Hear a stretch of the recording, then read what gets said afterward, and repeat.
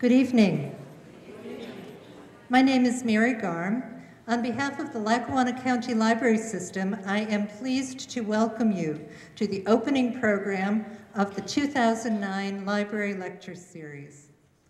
The series is made possible by funding from the Lackawanna County Office of Arts and Culture, and we are grateful to the Lackawanna County Commissioners and to all of you for your support.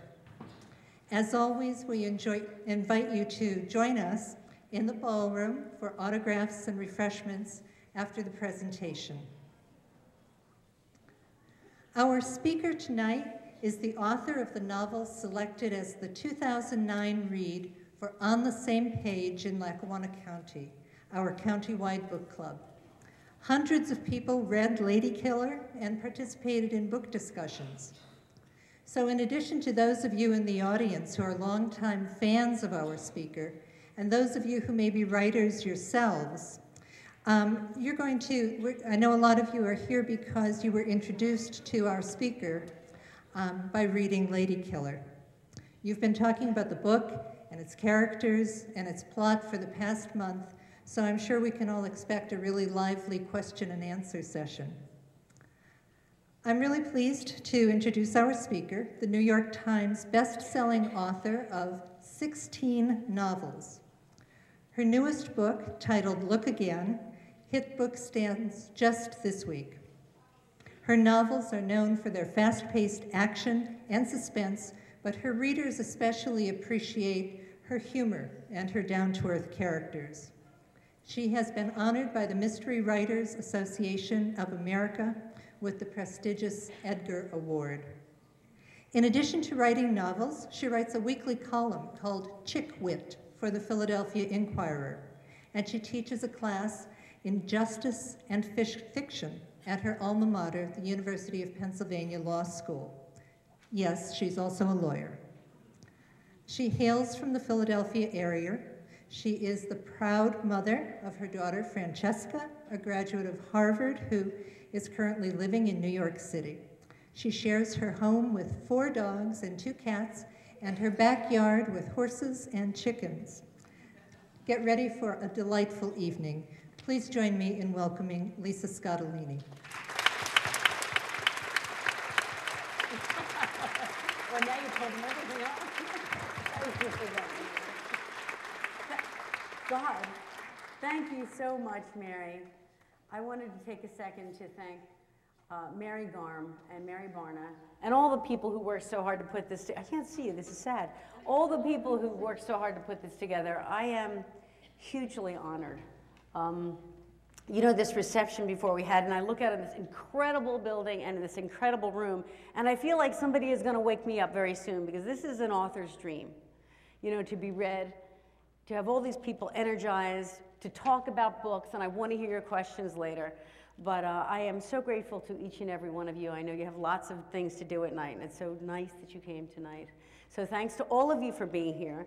I want to say a special thanks to the librarians in the group and to the teachers in the group.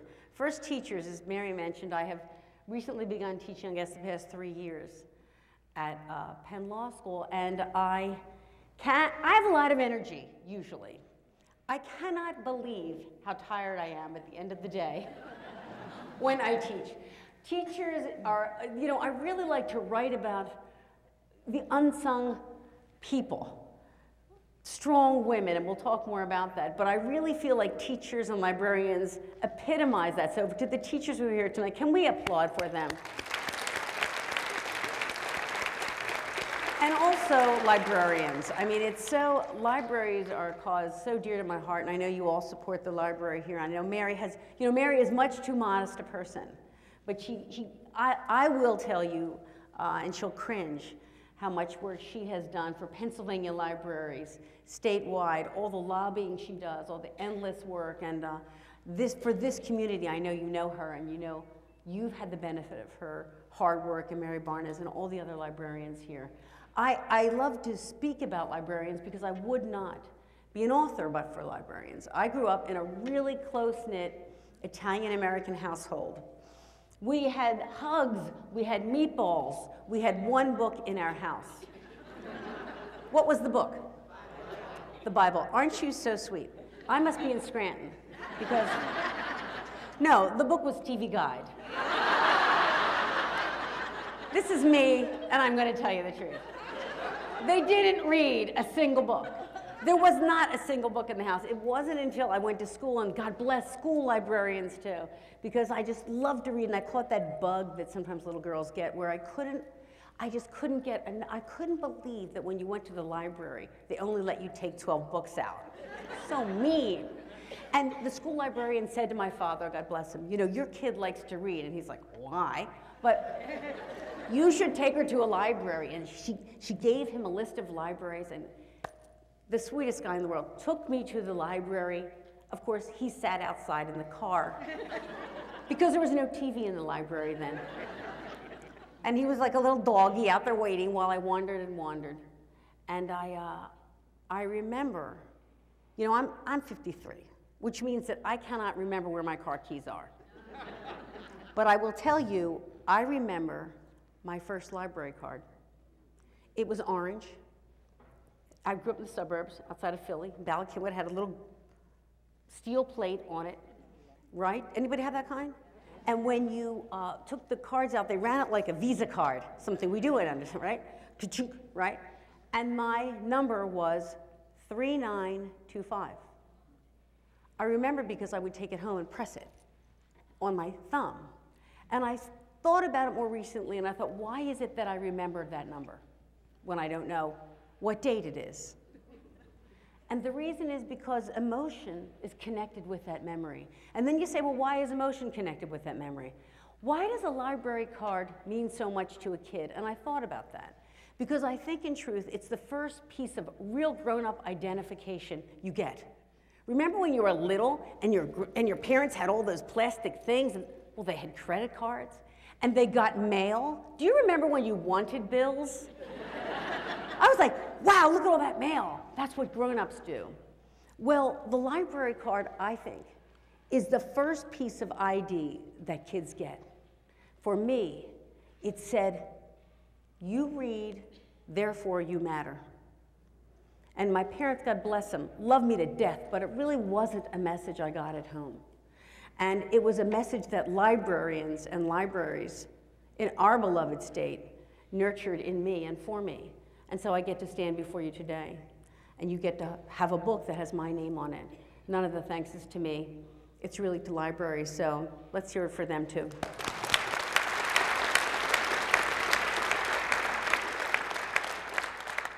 Well, I thought what we'd do tonight, first we're gonna have fun. I thought I would tell you a little about myself, then I'd tell you more about myself, and then I'd keep talking about myself, and soon you would understand why I'm divorced twice. But basically, I thought I would tell you a little bit about how I came to be a writer, what I think I'm writing about, where I get my ideas, and then open it up to questions. I must tell you, since I was a bookaholic, I just love to read. And I always dreamed of writing books, but I didn't really think it was gonna be a stable profession. And so I went to law school because I liked Perry Mason and had a crush on Raymond Burr. And then, of course, he turned out to be gay, like a lot of people I get a crush on, which is really unfortunate. In any event, I loved being a lawyer, but to tell you the truth right up, I was happily married, and about the time my daughter was born, my marriage sort of fell apart. This isn't very literary, I know. Stay with me. We're in Oprah territory right now. But I basically had a daughter, and it changed everything about me. Because as much as I loved being a lawyer and the excitement of it and the big deal of it, and you wear your contacts and maybe whatever you do, you're in the world, here's this little pink baby with these gorgeous blue eyes.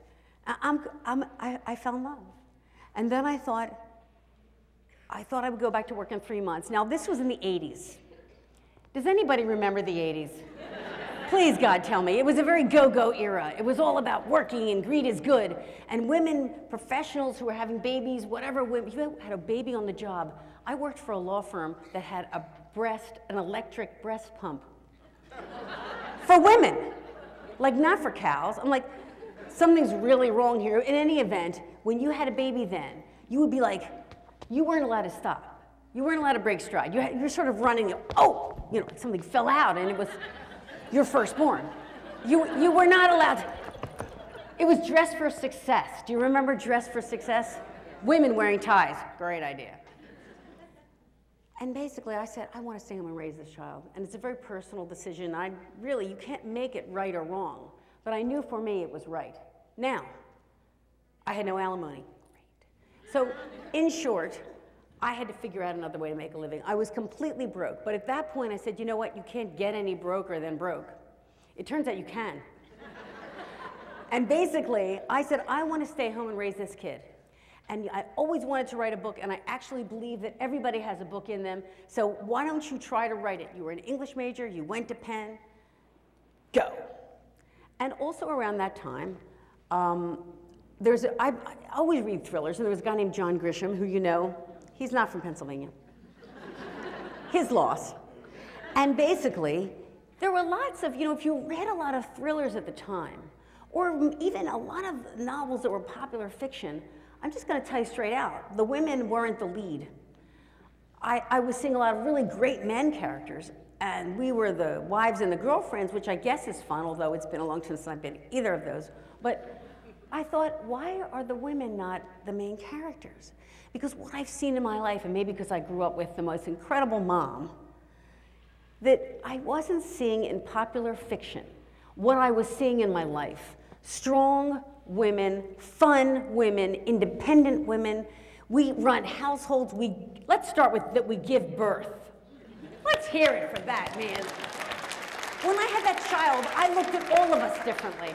I thought we're the most unwhiniest people ever, because no one would even believe what happens in that labor and delivery room. And I thought, why I want to write books where I'm seeing women in the lead, and especially because I just have a little girl, and I'm not sure what to give her to read because I grew up on Nancy Drew. And frankly, there wasn't a lot else for her. So I said, you know what, start writing them.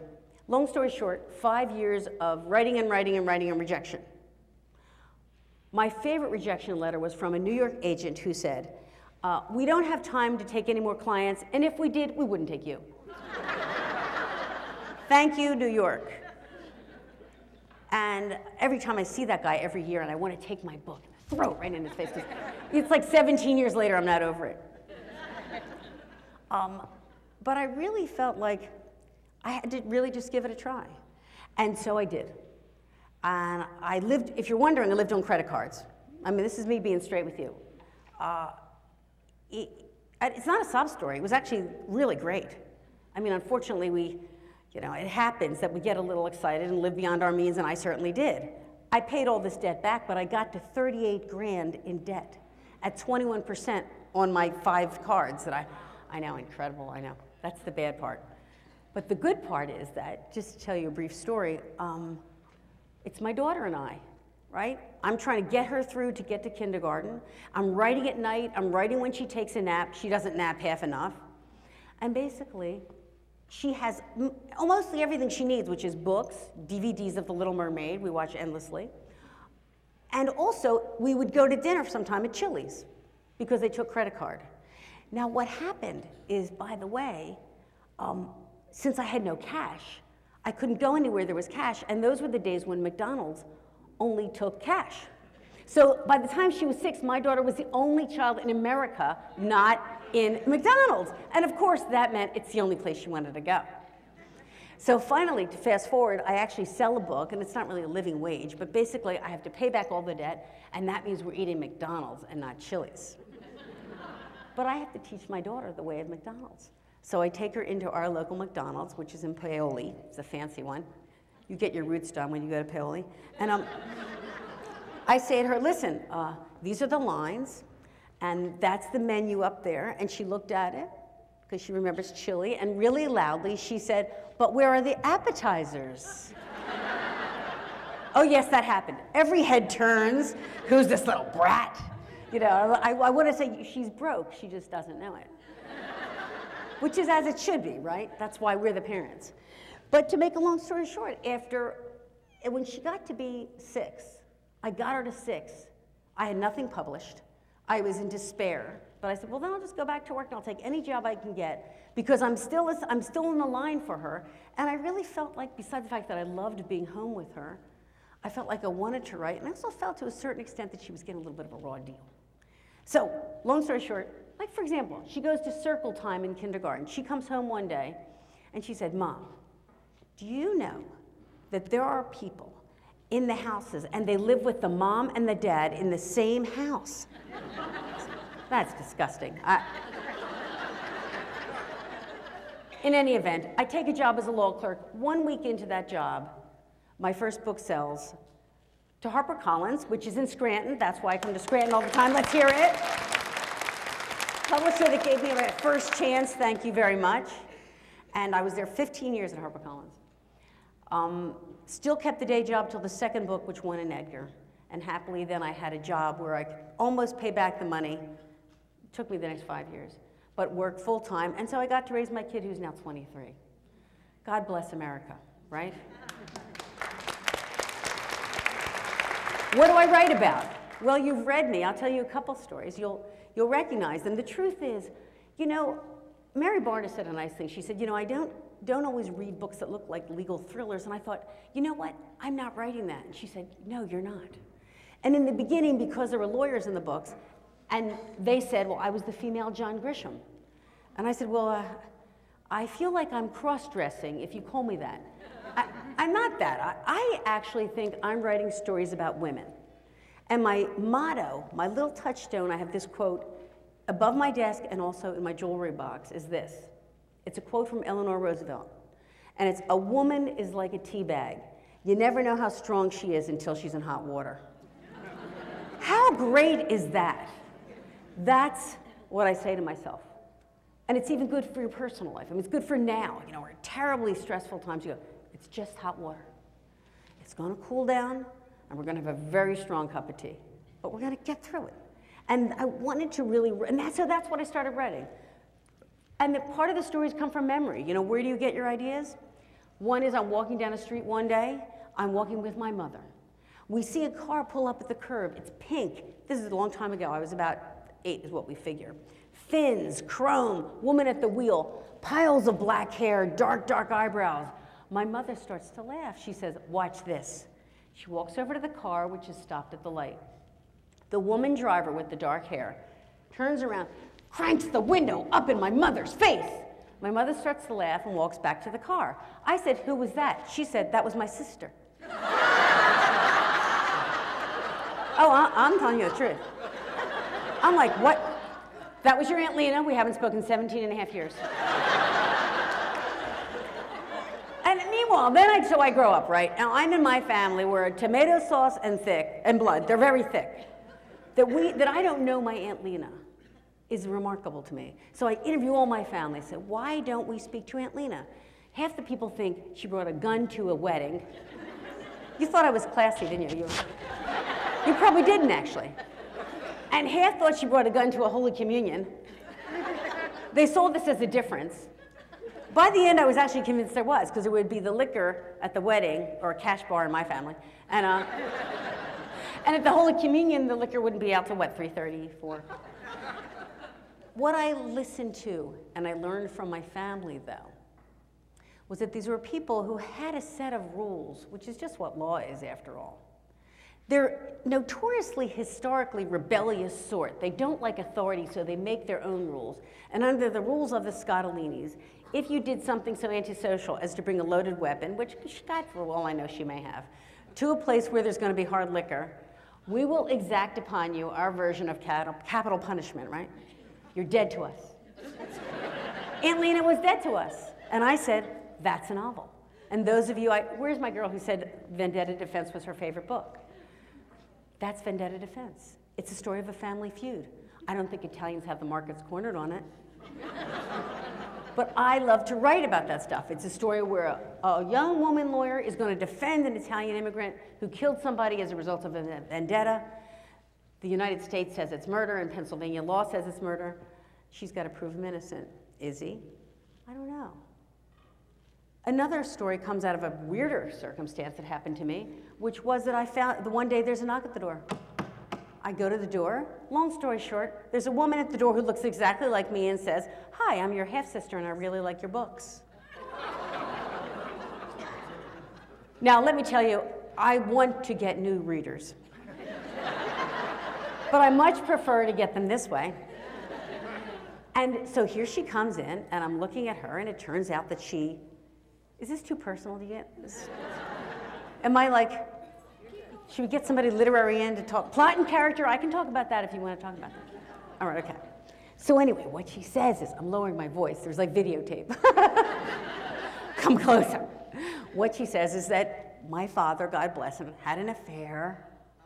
Yeah, I know. And child was put up for adoption. Before you feel bad for her, she was put up for adoption with a wonderful family, had a wonderful adoptive parents, 2 professors, right?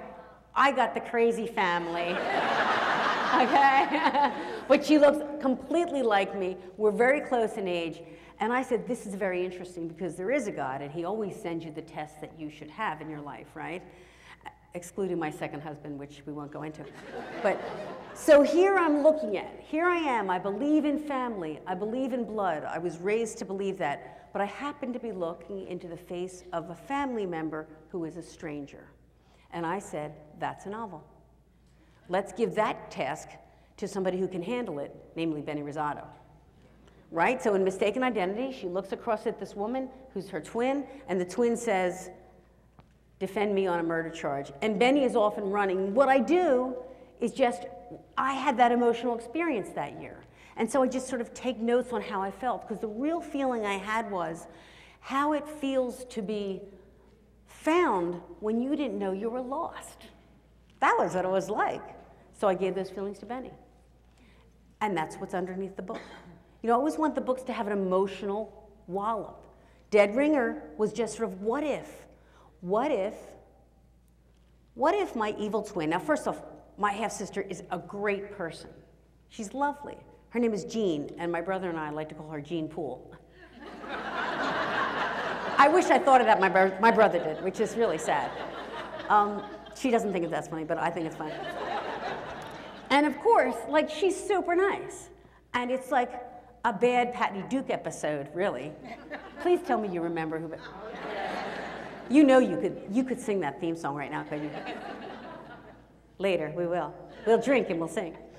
But basically, you know, she's been married to the same guy. She has a great, successful marriage.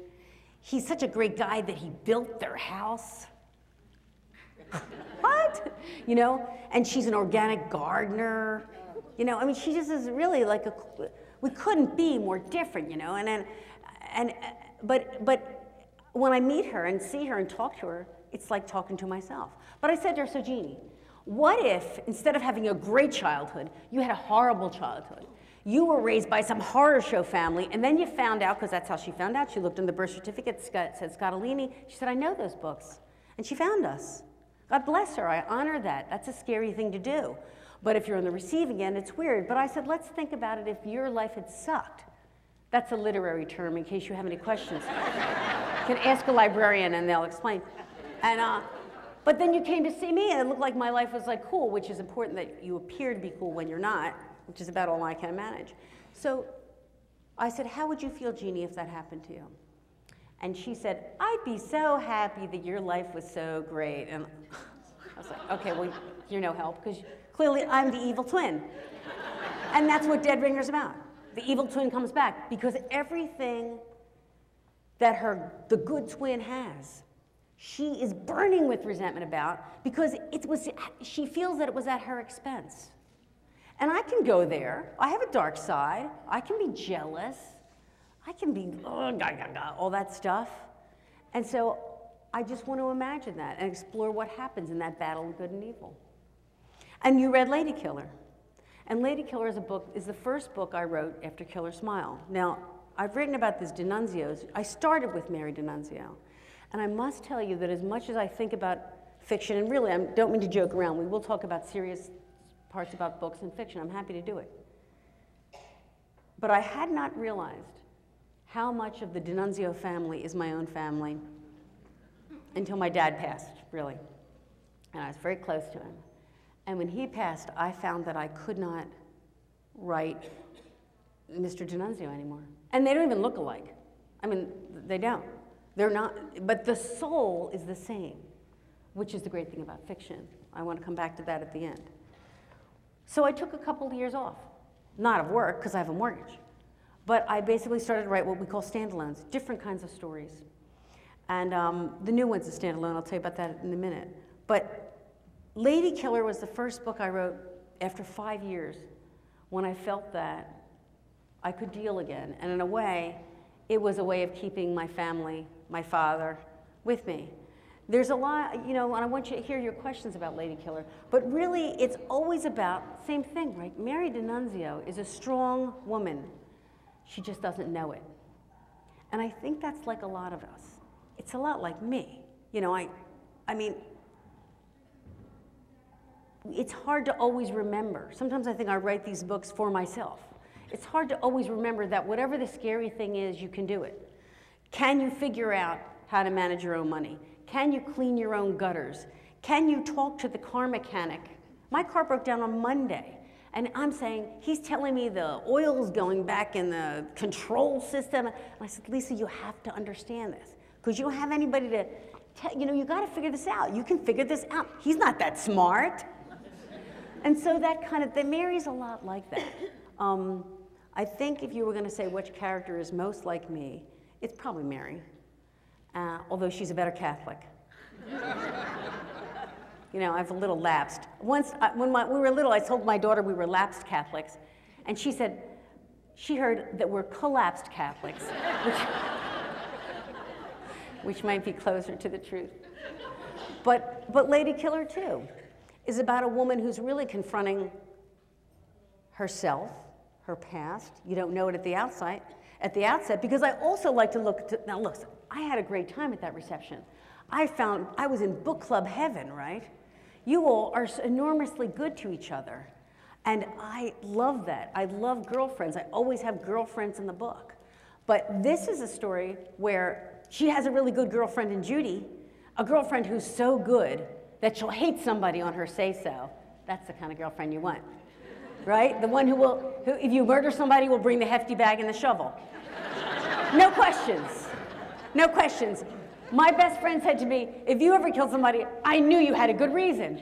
See, that's friendship among women. But right, Trish is a nemesis. Trish is the one that we knew in high school. I knew in high school, because I was Marion, not Trish. And so Trish comes into her office and says, help me, and the tables are really turned. And in a way, Mary has come far from the neighborhood, which is good and bad. Right? Those great ties that she has, to a certain extent, bind her and hold her back. And when she says yes to Trish, because choice is always the best source of drama, you know, when I think about what makes something dramatic, it isn't a bad thing happened, a bad thing happened, a bad thing happened. That's Job. It's really a choice. Think about that next time you pick up a book. Any book, you'll start to find a fulcrum of choice. Sophie's Choice is named Sophie's Choice because at its core, she has a choice to make. My new book has a choice to make. This one, she makes a choice first. The choice is, am I going to represent her? Tells you something about Mary that she says yes. That she's good-hearted enough not to let her drown, although she'd love to, because he tormented her whole life. And not to go into because you read it, but the bottom line is that what Mary is going to do is go on this search, and in the end, she's going to find out more about herself. It ends up being a book about mother love, doesn't it? Sort of a dark mother love.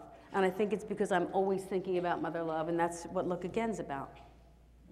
Look Again was a book that came out of this idea. I was driving home with my daughter about 2 years ago from school. Now, she went to school in Boston. I would drive her home from Philly. Now, anybody have college-age kids and can't stand packing their crap in the car? Please, show of hands.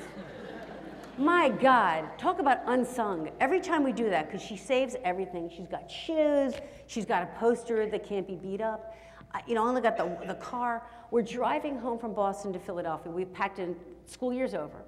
Packed the whole car full, have a box spring on the top, and a mattress, and a red rug, which, as it turns out, bleeds because it starts to rain. I have a white car. By the time we're on 95, right, people are looking and pointing, and we finally get out in Connecticut, and the car looks like the Bloodmobile. I mean, and we just got back in the car and we laughed, and if I tell you that we laughed almost all the way home, people are looking, and what happened is I said to myself, hold this moment in your head. You who can't remember anything, remember this moment, because you're not going to have a lot of these now. She's getting big. She's a year from graduating. You're going to have to let her go.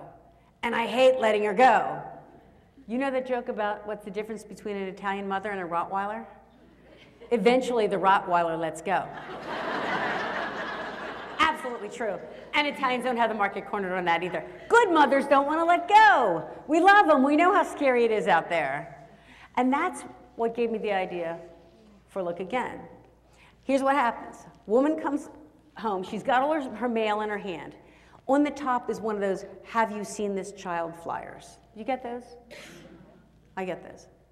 Oh, and by the way, the woman's a single mother, a fake blonde, lives outside of Philadelphia, and writes for a newspaper. I know, soon I'll write fiction. I feel sure of it. And basically, she looks at the card, and the picture in the middle looks exactly like her adopted son, Will. And she, well, the first thing she does is go into shock, because she's like, this can't be my child, because my child isn't missing, and I lawfully adopted him. And basically, she goes into a sort of denial, which I'm an expert in. I didn't have to do the research for that. And so she looks away. She tries to throw it away, actually, but she looks again, which is where I got the title. And she has to face a very difficult choice. If my son, if this is really my son, then he rightfully belongs to somebody else. If my son rightfully belongs to another family, do I keep him or do I give him up? Because you guys are smart. Readers are smart. And then you know the first page, that's going to be the question. And that's going to be the question that's going to carry you through those pages. And I always like to have issues of justice and injustice in the book, of right and wrong, of a moral dilemma, of an ethical dilemma. You saw them in Lady Killer. And that book really puts it squarely. I think it's something that you differ on. I think it's something that book clubs would love. You know, I really like to do a book, because when I finish this book, I don't show anybody while I write, and I don't write with an outline, so I don't really know what's going to happen. You know, people say, do you know the end? I don't know the middle. But I think that's not a bad way to write a thriller or something that moves fast, which is what I'm trying to do, because you want to always say, what would logically happen next? And if character is best revealed through action, and I think it is, right? You don't say, she's brave. You show her being brave. And character actually is the same as plot. So for a minute, think about this example, and then I'll shut up. Am I okay on time? Imagine right now something horrible. Imagine right now that somebody bursts in those back doors with an AK-47 rifle. Boom, boom, boom, boom, boom, starts firing. All of us would react, and we would react in character, by definition. I suggest to you, you don't always know, right? Because isn't part of life that you don't know how you're going to react till you're there? Right? I thought my father was in remission. They told us he was in remission, and then he wasn't. You're like, this can't be. What will happen to me? You sort of see. We all get those trials and tests. And so what you want to do in a novel is you show everybody react in character, and that defines those people. The brave people run to the front. The super smart people call 911. Me, I'm probably going behind the podium. Right? Everybody is reacting in character. And by the way, whatever they do is what drives the next chapter. The person who runs to the front, something's going to happen, and that's what happens next. If you write a book, at least it's the only way I write it. I mean, you know I'm not that organized. I basically told you I got divorced about the same time my baby was born. That's not a good planner. I'm not good at planning. So basically, I try to go, what would logically happen next? And what I hope I get from that, even though it's the only way I could write a book, but what I hope I gain is a narrative flow that is logical, that is consistent with character, that reveals character, and so that we're all along the same journey and also feels fresh. That you don't have that kind of Mad Libs feeling, because I think that's what, if I did an outline, I would be feeling like I'd be writing Mad Libs. Oh, this is the part where this is supposed to happen? Can we get somebody to write this book? Because that's no fun. And if I'm alive when I write it, then I hope the liveliness comes off the page. And I hope that it works for the kind of stuff I'm trying to write, which is a fast-paced story about these women who are just like us, who are strong like us, who are weak like us, who do amazing things that don't always get in the movies or in books. That's what I want to write about. Mary D'Annunzio, Benny Rosato, and the new one, Ellen Gleason, and see how they deal with the troubles that life throws at them, because God knows you never know where your life leads you. And if you write a novel like Lady Killer was very much in Mary's head, right? There's no omniscient point of view. So to take a second to talk a little English major talk for you, you can only know what goes on in Mary's head. It's actually not a classic way to write a suspense novel. It's a dumb way to write a suspense novel. If you want to write a suspense novel, you go in an omniscient point of view. So if we go back to our theory of the guy pulling up, this is how I'd write it. Out front, there's a guy looking for a space. He parks illegally. Let's come back. Next scene. Here we are in here, talking, laughing. Ooh, that was good carrot sticks. You're on a diet, the carrot sticks are great. They actually were. Next scene, back to the guy. He's parked his car illegally. He's got the gym bag out of his trunk. It's an unusually long gym bag. There's some kind of something sticking through the front. What is it? Now, right? Smart readers are already going to be worried, because they're going, why are you telling me about this guy? Something bad's going to happen. Come back to here. We're oblivious, right? Because we can't know what's going on out there. But you already, if you're the author, have your reader worried, because the reader knows the guy's going to come in and start shooting. That's why most suspense novels are written that way. The next one you pick up, check it and see. Now you know why. But I don't always like to do that. Sometimes because I like people. I think the most important thing is character. I want the path that she undergoes because I want to show you how strong she is, because I want to see her get strong. So I want to tell it in her point of view only. And when you do that, you get a twist. That's how you get a plot twist. And that's like real life, right? Because one day Mary D'Annunzio is minding her own business, and in walks her old boyfriend. Well, in walks her nemesis of her old boyfriend, the girlfriend, and she's going, oh my God, what happens now? And a body turns up, and it's not the one she thinks. What happens now? What is she gonna do? She's gotta decide. So that's at the heart of Lady Killer, and Look Again is the same way. You get that flyer, and you wish you didn't get it. Isn't there stuff you wish you didn't know? I wish I didn't know that, but now that I know it, I can't ignore it, I can't pretend it doesn't exist, and I guess I have to deal with it. And she's a journalist, and she believes in truth. I think a lot of us do, too. The occupation helps flesh her out. I also wanted to write somebody under all kinds of pressure, because I don't know what your life is like, but mine seems to be when it rains, it pours, right? Like when something goes wrong, everything goes wrong. And thank you, we get through it. So that's sort of where I come. That's where I come from. That's where I come to. What I try to do is write about us in a way that I hope is entertaining, in a way that I hope tells a story. I hope you see yourself in these books. I think you will. You know, they're not experts. They're not like Superman books. They're not 007 or Robert Ludlum or Jason Bourne. I love those books too, but that's not me. I'm the one who's driving around trying to look for Vine in Washington, right? There is probably somebody here who caught me because I didn't realize it was a two-way street. So I was actually on this side of the street. And you're all so lovely here that she was like, hi, and I'm like, oh no, we're about to have a head-on collision.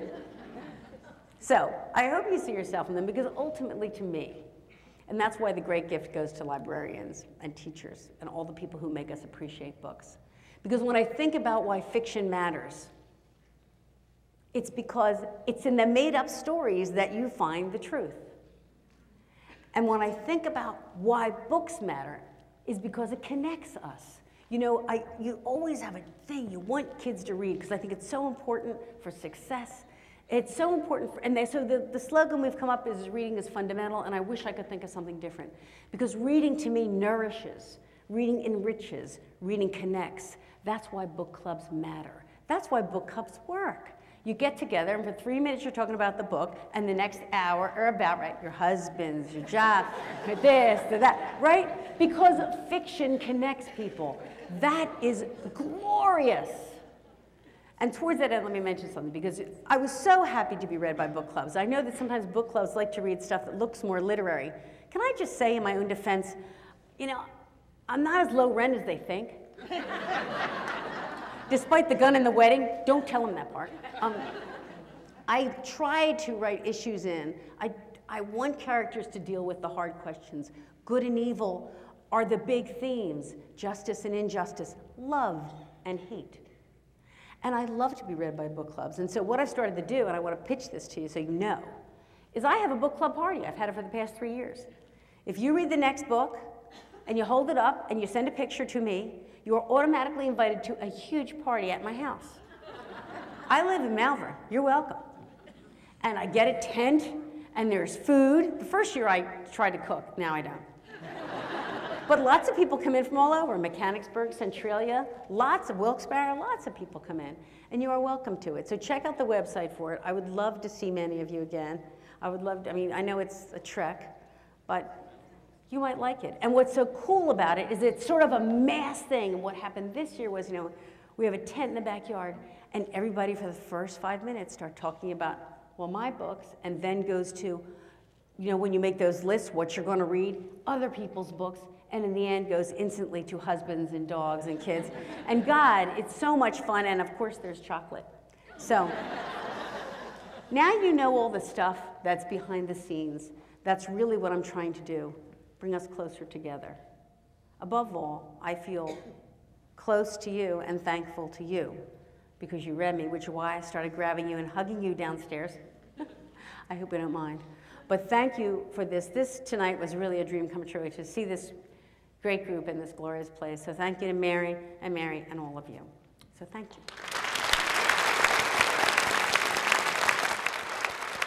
Now, do we have time? Do you have time for questions, or did I go on and on endlessly? Please. Oh, I can't even see anything, so I see something vaguely. Can you see it call on someone? Would you have them come to the microphone? What microphone? There's 2 microphones. Oh, everybody do what they say. Is someone at a microphone? We have 2 microphones here. If you come to one of them, I will answer anything. Anything about the column, anything about books, anything about other people's books, anything about anything. I'm not shy. Yes? I'm from Philadelphia. Oh, Yeah. I forgive you. I've noticed the writers today, there are more women than men. It seems like there's a big growth. There's more women than men? Yeah, Oh. much more. What do you attribute that for? Well, you know, I got to tell you something. I'm not sure that's true. Oh, yes, it is. I don't know. I'll tell you a story. I'm talking about current writers. You talking about what? Current writers. Well, we have no way to. Yeah, I don't think it's true. It But is. I don't think it is. I'm from Philadelphia. No, it may be. I don't really know, but I'll tell you something interesting. I think a lot about if it makes a difference. I'm on book tour now. And so this didn't happen this year, but it happened to me in the past. I was in an airport, and I'm watching somebody, because my books are in the airport bookstore, right? And I'm watching the guy, oh, I wish I need to hold something. Give me it. Thank you. For some reason, I need a prop. God picks the book off the shelf.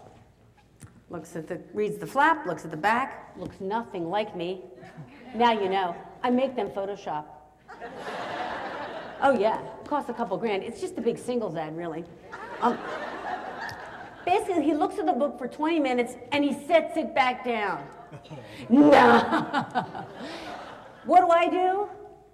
Being from Philadelphia, I buy the book and I give it to him. I go to him, I say, sir, you made a mistake. Would you like this book? I'm the author, although I look nothing like her. And he said, really? I said, yeah, I'll sign it for you. He said, well, geez, thank you. I said, but do me a favor, I'm curious, why did you put it back? Because you spent so very long with it. And he said, I put it back because I don't read books by women. Thank you for that loyalty. I said, well, you know, give me a chance. And he wrote me back 3 days later and he said, I really loved your book. You write like a man. So what I'm saying to you is, I don't know if there's more women than men. I perceive there's more men than women. And the truth is, I'm on a lifelong quest to figure out if we write different stuff and how we're different. But I can't explain how women are different from men because I'm divorced twice for a reason. Does that answer your question? Well, no. I think you're wrong. But, did you ever write under another name? No. Like Nora Roberts? No. No? If you have a name like Scottoline, how could you ever give somebody? My father said, tell them it rhymes with fettuccine. Are you from South Philly? My mom was originally. Yeah. What did you say? The natives are getting restless. Well, you're Thank you, though. Thank you. Yes. Anything? Did someone? Yes, please. Something easy this time. Oh, I'll try. Come on. This will be easy. I actually came to your books through your column in the Philadelphia Inquirer, which Thank I you. read and laugh through every Sunday, but I just want to know if you ever found a pair of jeans that fit. Do you guys read the column? You can read it online at my site if you don't get the Inquirer. But no. If you're 53, they don't make jeans that fit. And if they do, they have a button fly. And I'm like, are you kidding? I'm a middle-aged woman. Do I look like the kind of, you know how many times a day I go to the bathroom? It's like, is that too much information? I started writing the column for the same reason I started writing the books. You know why, actually? Because I missed Irma Bombeck. Don't really hear it for Irma Bombeck. And I love the newspaper, because I love to read. And I was like, where is Irma? Why is there no woman? Ellen Goodman, Anna Quinlan, wonderful writers. Because I felt like the newspaper, well, first off, the newspaper doesn't make the news. It's bad news. I need to laugh. I wanted something funny in the newspaper. And I also wanted more about family life. You know, that's why these books aren't legal thrillers. They're really stories about women, family, and relationships, and you see what it's about. And I said, so they were very nice to me at the Inquirer. They said, listen, how it came about was they said, we would like to excerpt your books in the Inquirer. I said, well, thank you, that's a real honor, but I would like to write a column for you. And because I think you need it. I know, you know what it's like when you get older. You start telling everybody, like you spend the first 50 years being shy and the next 50 never shutting up, basically. And they said, well, we'd be happy to do it. And so the column is on my website if you want to read it, also on the Inquirer's website. And it's just about everyday life, because to me, you know, it's like the hot water. There's bad times, but they pass. To me, there's politicians. But you know, all that stuff doesn't matter as much to me as my daughter, as the people across the breakfast table, as my mother, as her health, as what it's like just to be ordinary, extraordinary women every day. And I said I wanted to write about that. So, and in a funny way, to make people laugh, to be something just to brighten their day. So thank you, I appreciate it. I think I'm doing the same thing in the column as in the books, although I have to get to the point in the column, which is so hard for me. Other questions? Yes, sir. I've noticed in several of your books a common theme that there's a difference between law and justice. Brilliant. And that sometimes they really are opposed to each other. True that. If you'd say anything more about that. Briefly. That's what I teach a little bit in that course in Justice and Fiction. Because if you remember Perry Mason, yes. Thank you. Yes. Okay, you tell that to 20-year-olds, they're like, how many R's? But Perry Mason, in the old days, law always led to justice. Perry Mason always represented an innocent guy, right? Took the case to trial, got the innocent guy off, and the guilty guy happened to be in the back row and got him convicted. Every day, 25 minutes, worked like a charm. And I don't want to go through the whole course, but the bottom line is, as time changed, as our culture changed, Vietnam, world went topsy-turvy. What started to happen is there was to me, at least when I looked at fiction, there was a disconnect between law and justice, because in life there started to be a disconnect between law and justice. You can't have Watergate, you can't have an attorney general go to prison, and a president resign for breaking the law, and still have the good old days of law always leading to justice. And so a lot of the more recent modern fiction, law thwarts justice. And I start to like very much sort of living at that intersection. Because what I like about that is, first, it seems realistic to me. The more time I spend with the police, God bless them, the job they do. But sometimes they're limited. They're limited by funds, or they're limited by the law, or they're constrained. And in that blank space, people have to step in. You know, when you start to go back to the Scottolines and why is there rules about how we live, I like to explore that. And so I like to explore, sat down. In the absence of a conduct that is governed by law, how do we govern ourselves? How do we behave? And also works out good for these women because they're a little bit like Nancy Drew. They want to figure it out themselves. They're just normal people who are going to sleuth. So that's why, in a way, they're always fussing with police and alternately being helped by them. But you're right to have observed that, and I would give you an A+. Yes? When you're writing, how much time do you spend worrying about grammar and punctuation? Do you leave that up to your editors? Or No. You heard the question. First off, I worry all the time about everything. I wake up worried. Ask Mary. I was driving in today at a signing at noon. I'm in the parking lot at 4:45 because I don't want to be late for 5:30. I can't explain this to you.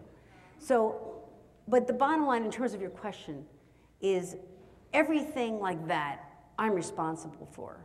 You know, these days, and I have a wonderful editor in HarperCollins, and I have a wonderful editor now, my new editor at St. Martin's. She's terrific. And what their job is to sort of say, I write the whole book the whole year, right? It takes me almost a year. I work 7 days a week, all day, most of the night. You're right, I have no personal life. You can't have everything. So basically, after about 6 months, I know I have a book, because you remember I didn't have an outline, so now I have an ending. Then I get to spend 3 months trying to make everything better. And then I show it to my bosses, an agent and an editor. And they tell me what they think. Now, generally, what they'll both do as an editorial function, is you interested in this? Yes. Well, I'll tell it short, is sort of say, you know what, you can spend a little more time on the family. Sometimes I go too fast because I don't want people to be bored. So they'll give me a very macro view. This is very strong. You give this part a little more punch. Make this person really evil. And look again, I have some real conflict. And it's hard to really make conflict, but I say, just go there. Don't be afraid. And that's the kind of stuff my editor tells me. It isn't stuff like grammar. I'm supposed to do that. I know. Yes, my friend. All right. Josette, yes. There's one thing that's very noticeable in your books. The first book I ever read by you was Lady Killer. Okay. And here's what I have noticed. I haven't read the other one, so I can't say the same thing applies. But it's sort of apropos to the person who just presented the grammar situation. For the characters that you have, especially the women in this book, you have used no offensive language. Now, is there a reason for that? Yeah. And sort of apropos to what this other gentleman said about something about women and men, and I don't think that's true either. I think that you're right, that there's not as many women as men. But if a man wrote this book, I would have to think that every other word in some of the dialogue would be offensive to a lot of people. And that, I have to say, from a modern point of view, is kind of unique. Because even if you look at television or movies, or screenplays, whatever, there are some movies, not that I'm offended by because I understand realism. Mm-hmm. However, you were able to pull off a situation with women who are very tough without using the language, and yet making them very realistic. Well, thank you for that. Having heard such a lovely compliment, let me tell you the truth. which is that I have changed. Anybody here read my first book, Everywhere That Mary Went? There's a little bit of profanity in that book. And, well, look, realism is the key. I care so much, all the research is there, the police procedure, the characterization. You talked earlier about the dialogue. I want it to be real. I had a book, Rough Justice. There's a hired killer in it. To meet a hired killer, I went to prison. I met a guy. I spent an hour with a guy who killed 2 people. This isn't, if you've had a bad blind date, and I've had those too, okay, it's like the worst blind date you ever had, right? Because the guy spends a lot of time kind of hitting on you, and the rest of the time, every other word is profane, and ugly profanity, and scary profanity. And I said, you know what? Well, of course, he's a hired killer. And the guy in Rough Justice talks tough. Because I wasn't gonna, I dialed it back a little bit, but I can't be fake about that. I used more profanity earlier. Mary, because I had Mary, you know, I don't want to get into the psychology and tell you too much about her, but after her husband dies, she's angry. And the funny thing about Mary is that she curses in her head. So I guess what I'm saying is I use profanity where it would be realistic. I try not to use it though, because I tell you this, I really do want to be read. And I'm not saying I want to be bought. I'm thrilled if you read me in a library. I want to connect to you. I want these images in the culture for our daughters, for ourselves, for men. Most of my readers are men. And because men aren't, you know, they're open-minded. They want to read about women just the same way as, I have a lot of men who write me and go, you know, I like to read your books so they teach me how women think. I don't know if I'm speaking for all of our gender. If you have ovaries, I'm your representative, evidently. But I guess what I'm saying is, I specifically watch it because I want people to recommend my book. And in the beginning, I had some profanity, and people, I get email to the site, which I answer. And a lot of it was so lovely and said, I love your books, but I don't want to give it to my mother. And I don't want to give it to my daughter. And I said, you know what? Watch it.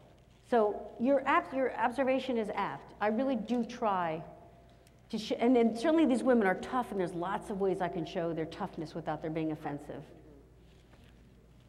Thank you. Yes. Hi, I'm your vendetta defense lady. Oh, I thought there you go. I love Mary. I love her Italian family. Thank you. We have a very large Italian-American population here. I was real excited to see her come to the Poconos. When's she going to come to Scranton to visit her relatives? Mary should come to Scranton, but you don't have any bad guys in Scranton. These are politicians.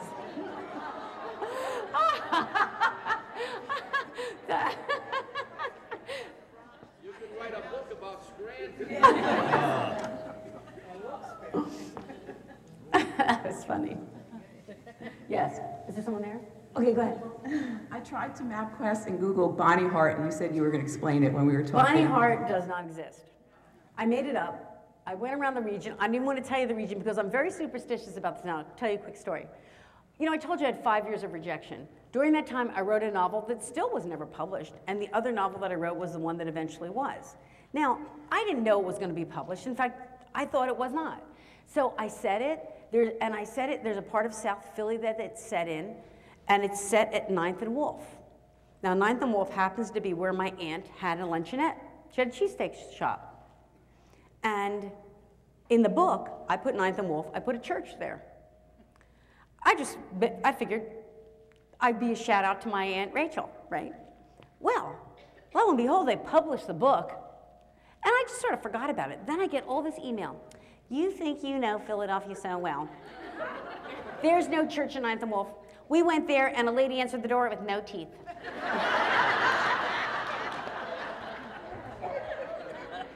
That's my aunt. Back off. So ever since that, I have learned, and also I had one other book where I learned the lesson where I had a murder set on someone's street. And they were like, you know, we've all read the book. We're trying to sell our house. It's just and you know, everybody's at heart a little superstitious. It's just a little jinxy. So now I just go in the region. What happened to me. Drive around the Poconos. 911 gets sent God knows where. But I made Bonnie Hart, which I thought was a very nice name for a town. Don't you want to live in Bonnie Hart? But So it doesn't exist, but that's the reason why. I mean, the reason why is redundant. Go ahead. Last year I did a lot of commuting and I started to listen to books, which I had never done before. I've always loved to just read. Right. And I loved your voice. A lot of times books sound funny or stilted, but yours rang true. I don't know, what is that Well, it's not me, you know. You know that, though. It's the reader. Right, yeah. You think it's the reader then? Well, I don't read them, you know that. Yeah. Yeah. No, I just don't want to take credit. I take credit for so many things that I don't do. Do you always have the same reader? I do. I ask for those readers. Okay. I think they're really good. Okay. I appreciate. Well, I actually asked my publisher if I could read them myself, and they said no. And they said, you have a Philadelphia accent. I said, I know. What can I do? But the truth is, since I've listened to books as well, I miss exits. Yes. Right? Do you do that too? Yeah. I'm like, oh no. Or you're in the driveway waiting for, and then you can't find where it ended. But the people who do that are actresses, really. And they do, I agree with you, they do like old man voices and accents and a lot of stuff that, like, I'm a him, I'm not an actress. So I'm glad you enjoy them. Audiobooks are great. The visually impaired, they're a godsend. And for lots of people with big, long commutes. So I appreciate you doing that, and I was really very honored that I could have the readers that I do have. Well, thank you. You made my trip very enjoyable, and I laughed a lot. Good, thank you. Thank you. Any other questions? Are we okay on time? Should we take one last one? Does anybody have a last question? Come on, you know you do. Here's my girl. Hi, this might be one that you get frequently. That's but, okay. Was it difficult to learn the police procedure and all of that type of thing? Spending time with the police and finding out how they work and how that dovetails with the justice system and working that into the books? Do you know that in 15 years and 15 books, no one has ever asked me that question? What a good question. No, it's not difficult, because here's what I love about people, among the millions of things I love about people. Because the first books and the stuff I wrote that was unpublished, like, it isn't just because I'm published now. I've gone to local police, I remember going to the Philadelphia police. Now, I bring a pad and Dunkin' Donuts. I'm sorry, cops really do like Dunkin' Donuts. Who doesn't like Dunkin' Donuts?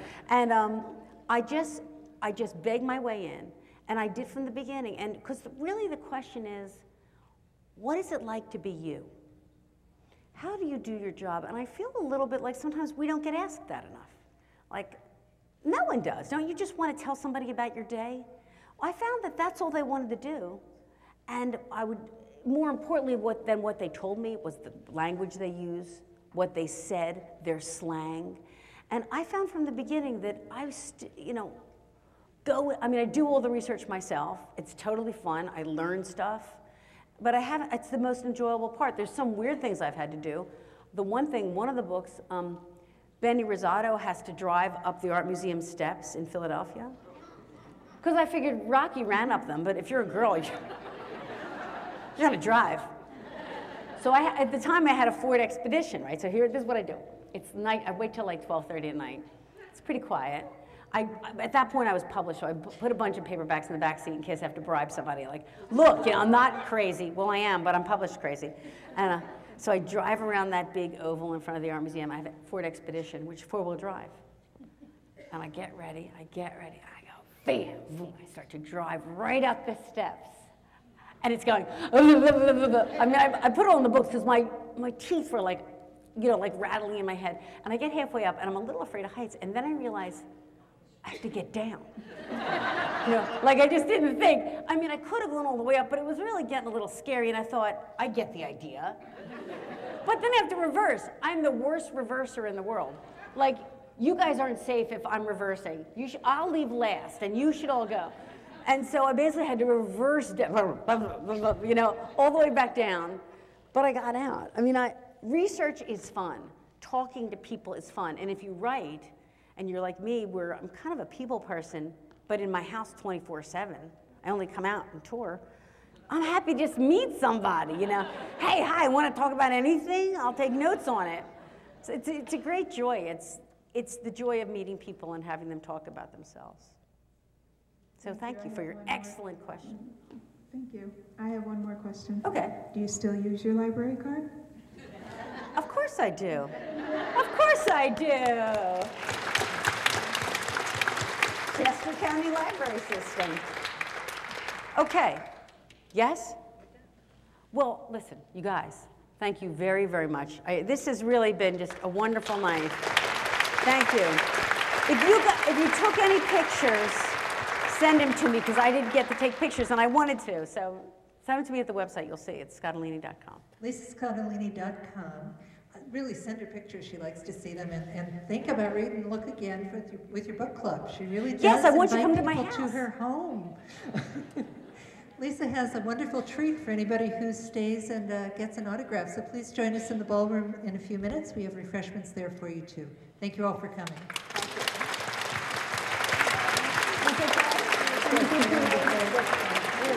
Thank you.